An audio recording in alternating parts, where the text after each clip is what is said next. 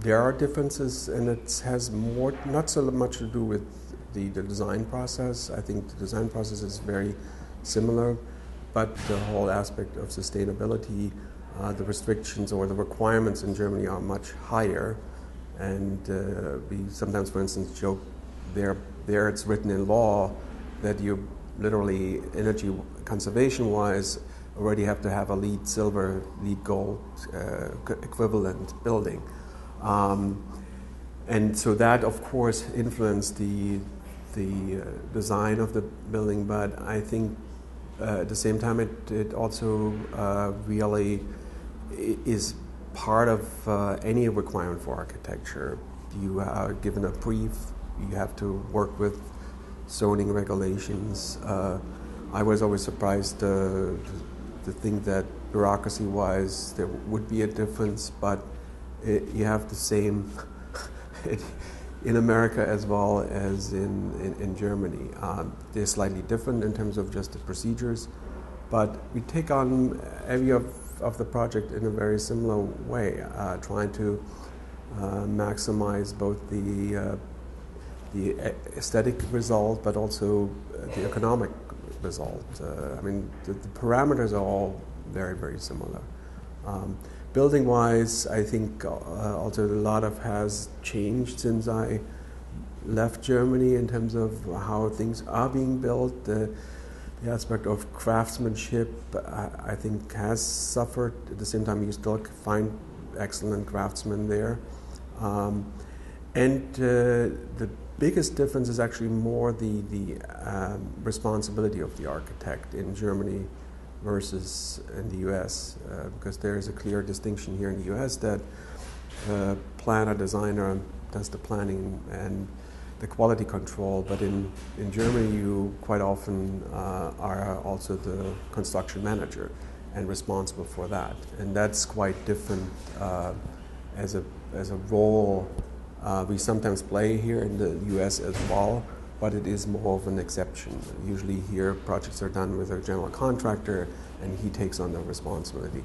There it's quite often still the case that you bid everything out to the various trades and you are the organizer and scheduler, and that's a heavily time-intensive undertaking. I don't know how to produce like a German architect because that's not how I was educated academically or professionally for that matter. So when I work in Germany, I work like an American architect. And there are certain things I think that we are more specific in than what I see my colleagues do in Germany or in Europe. And in reverse, there is much greater sense of there's very different standard to which architects are being held. People embrace much more readily the technical responsibility an architect has. Does that produce better architecture? Perhaps not.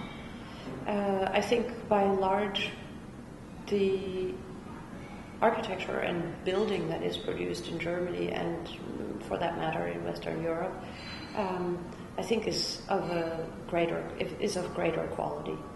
There's no question about it. Europe is far advanced when it comes to issues of sustainability and environmental conscience.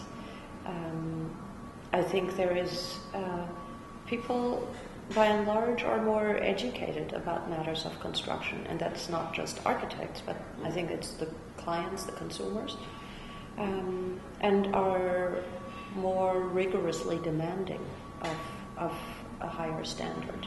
So I think a big difference to Germany is that Americans are more trusting in a way, that it's easier to start your own business, that they don't ask for like how many buildings have you done before they have the trust that you are able.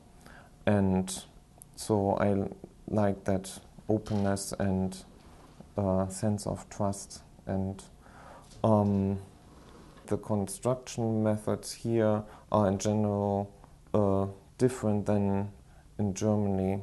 That like I do mostly small-scale projects, and so in Germany there isn't really wood frame construction, and so in that regard it's just the means of building are different. But I don't think that that leads to, in a way, to really necessarily different architecture, because you can achieve the same with different technologies. There is a big difference between working in Germany and working in the US. There is not one particular area which is different, but there are like many aspects of the work which are different. Some of them are similar. The interesting part is that on the implementation end, it feels very different. You have in Germany everything is very strictly regulated. In New York, practically anybody could become a GC, a general contractor, get the paperwork done. So it's a lot more. It puts a lot more burden on the architect to actually find proper contractors and to scan them and to see if their work actually suits the project. It's much more formalized in Germany. There's the requirements to become contractors, to become a carpenter, to become a tradesperson are much tougher.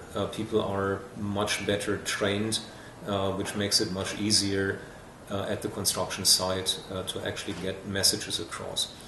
On the administrative end, it is very similar. We have, we have a big administrative body here, as much as back in Berlin. So finding your way through the administrative jungle is kind of similar. I think you have to compare certain typologies with each other. So let's say we are taking housing from social housing to housing. Right? They're just by nature how that topic is taken on from officials from the government in these different countries. I would say that Germany, Austria, Switzerland, this entire German-speaking area has a great advantage because politically it is just pushed as something which is very important.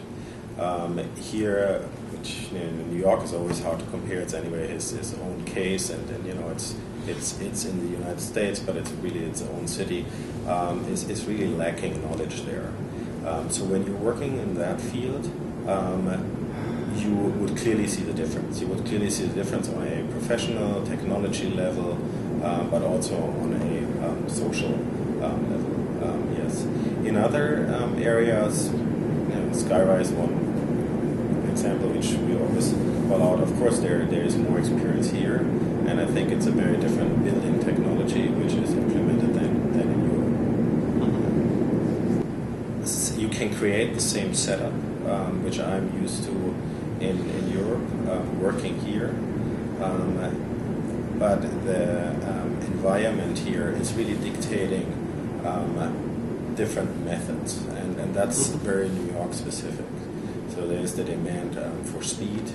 There's the individual as client, which has very different demands, right? Then there is the craftsmanship, which has a very different background. So these components kind of stimulate, of course, our work and its output, and I think that's very visible, looking at buildings here. Germans are very obsessed with perfection and sort of technology, and for I always think that Germans, they think of good architecture if it doesn't leak, and Americans think of good architecture if it leaks. So like there's sort of the difference that for the kind of the American side of me, wants the building to leak to some degree. It can't be perfect, and it's more about the idea than the actual even realization. And I think Germans think the opposite. The idea is not important. It's more the thing has to be solid and has to be environmentally kind of energy saving, this, that, and the other. Then it's a great building, and it looks good, but the idea doesn't play so much of a role. The architecture concept is so strong, and I think it's still like that. Which I think, in a certain way, we haven't had much luck getting projects in Germany. Actually, none. Over the years, sort of kept trying, but it's I don't quite know, what the reasons are, but maybe from that point of view, I probably should feel more like an American architect, because it just doesn't happen in Germany. I would think, not to bring up these cliches, but I do feel that maybe like society, also the architecture profession is a little more polarized here, right? That there's these very, very large firms, much larger than anything you would find in Germany, perhaps, and then a lot more smaller firms that do on our scale, but do this high design work, and you find very few of this kind of architectural middle class 20-person offices that do maybe not the highest design work, but very, very solid, good architecture. And it's just think it's different. There are advantages to both models. And I think maybe the discourse, the theoretical discourse, happens more in these smaller offices here that have a closer attachment to academia. But there's not, I feel like the sort of intermediate scale of offices, maybe 15 to 40 people that just do great work. They're obviously they are around, but I think there are just many more in Germany. So that's just for observation, I think a different way in which the profession is structured. There is a significant difference between the architecture culture in Germany and in the United States. You just have to look at competitions, right? The way new work gets actually designed and how new work gets picked. In the United States, it's mostly, an architect gets hired by a developer or by an owner. It's usually a freehand decision, even if it's a large-scale project. In Germany, and that is true also for the rest of Europe, you have to decide from a certain construction budget on. Projects have to be decided by a competition. So there's a much different culture about how architecture is in the public, because all these competitions are at one point public competitions because they get exhibited.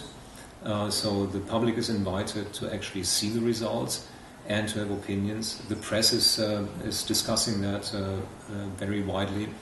So it is much more part of the cultural fabric of Germany.